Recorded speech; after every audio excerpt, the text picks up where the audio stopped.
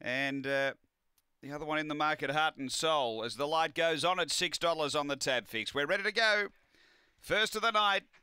This is the 5+ wins mixed series final. Away, Ashby Mayhem stepped cleanly. He's getting a good look at it early. Out by a length and a half to 2 lengths. It skipped away the favourite. It's out by 5 down the back. Doing the chasing artistically. Big Buzz, So Foxy. 3 to Heart and Soul. A couple away, Ish My Lady and Missy Megan. Up to the turn though, Ashby Mayhem straight and well clear. Artistically holding second, but the first favourite walks in.